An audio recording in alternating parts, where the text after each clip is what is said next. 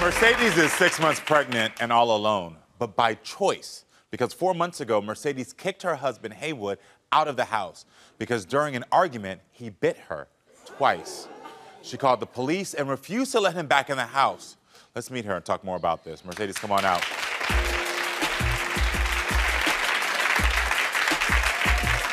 How are you doing?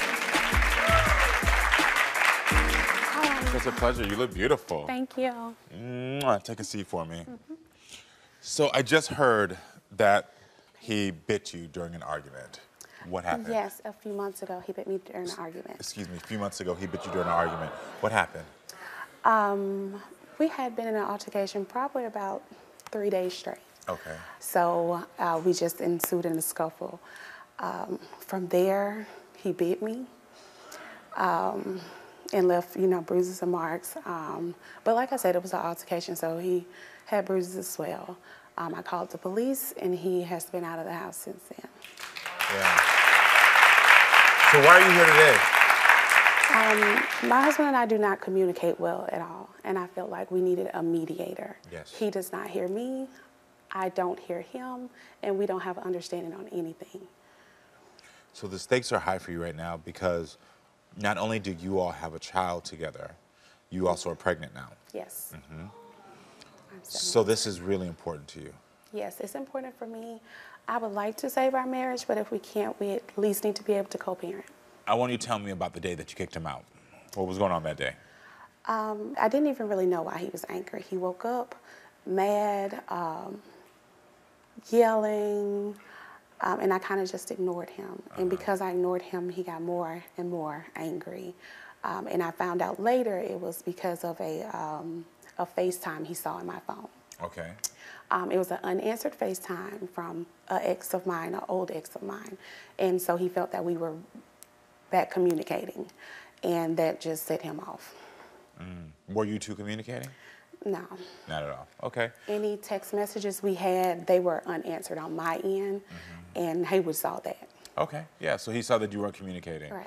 So with you two being together, was there other behaviors that he exhibited before you called the police that day? He's been increasingly insecure and really accusatory all the time. And I don't answer anymore because regardless of what I say, his mind is already made up. Got it. So I've just, and that makes him more angry that I don't give him the validation that he needs. Got it. So he went to jail when you called the police that time? Yes. And so is it true that when he got out of jail, he stole your car? Yes. Tell me about that. He had a backup key to my car. Now, although we are married, we do have separate transportation. Yes. So he had a backup key. He snuck into my house, and he stole my car.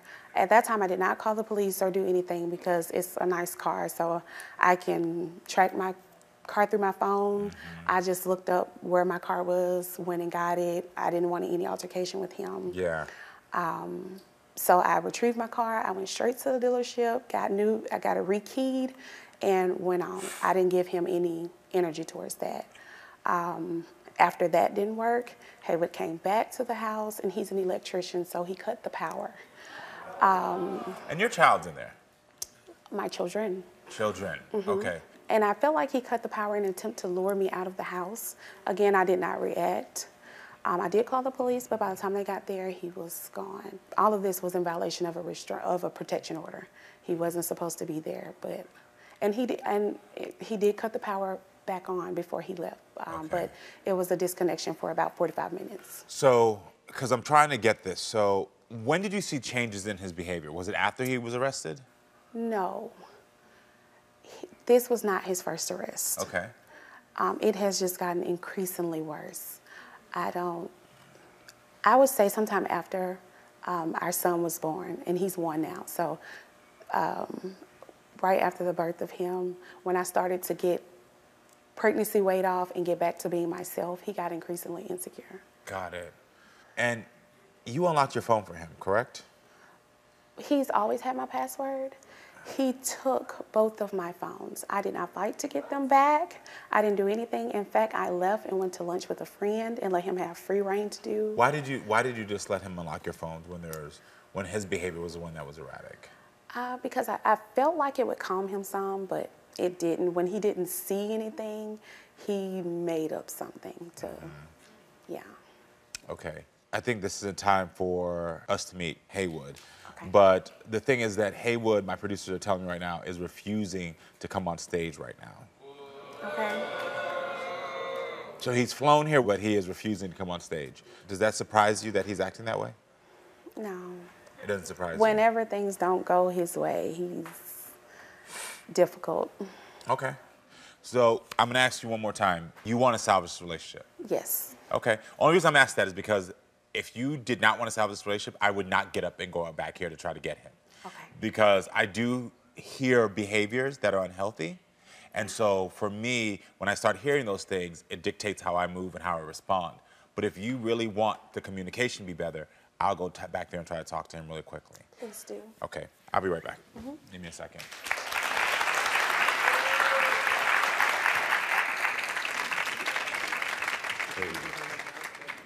Thank you, thank you. Hey, it's Karamo. I'm good. So I'm hearing you have an issue coming out. Is everything okay?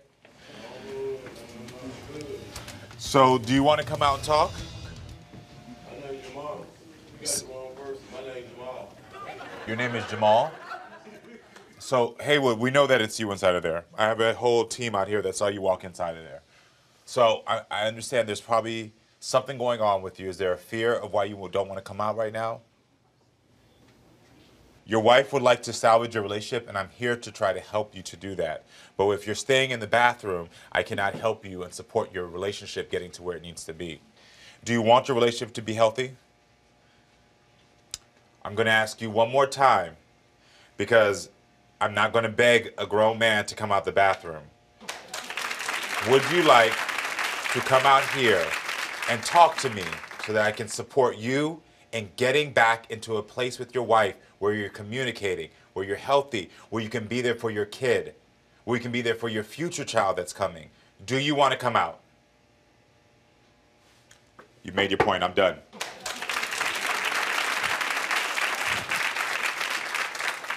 Did you see what's going on backstage? How does it make you feel? Hopeless. Hopeless. Yeah. Why does that make you feel hopeless? Because we can't get anywhere if he's not willing to communicate. And this is constant. Whenever things do not go his way, this is what happens. Yeah. Or either it's a big outburst. Yeah. I can see the pattern of behavior without even meeting him. I've never seen him. I don't know what he looks like, but I can see his behaviors, and it paints a very clear picture of who he is as a man. You have 6 children total. I have 6. Together, he and I have 10 children, and this is 11. Got it. So, on your own, you have 6 children. You have 1 with him, and you have another on the way. Yes.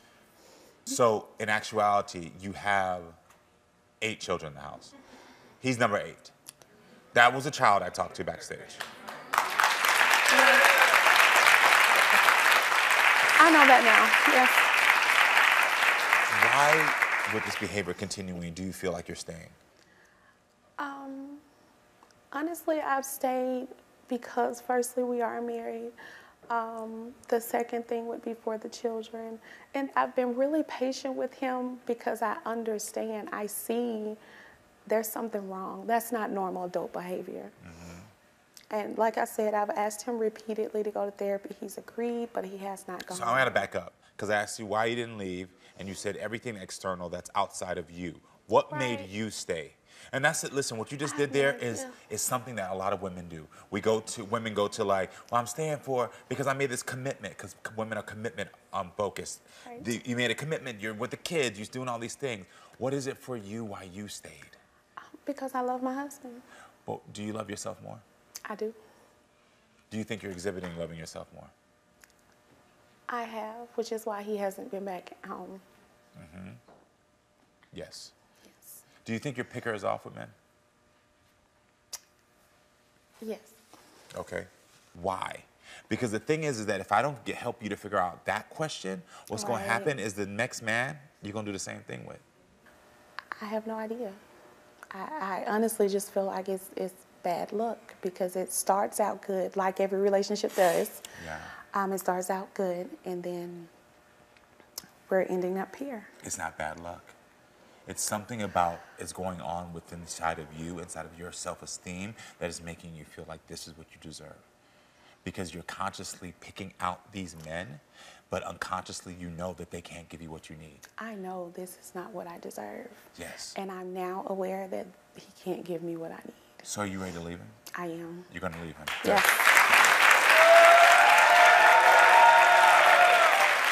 All right. What is heartbreaking to me right now is nothing about him. I could care less about him. That is a child. That is not a man that is ready and deserves you.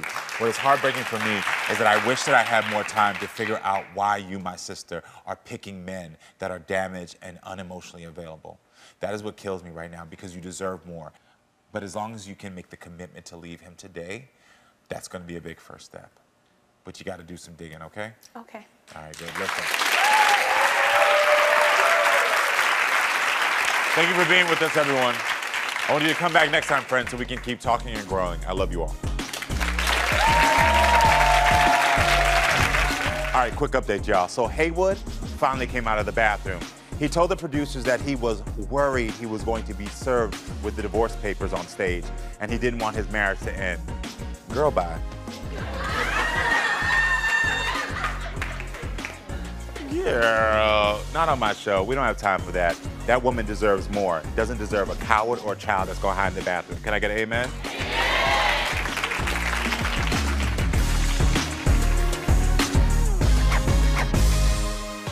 Hold on. Where are you going? I'll tell you where you're going. Right here to subscribe and right here to watch more. Period.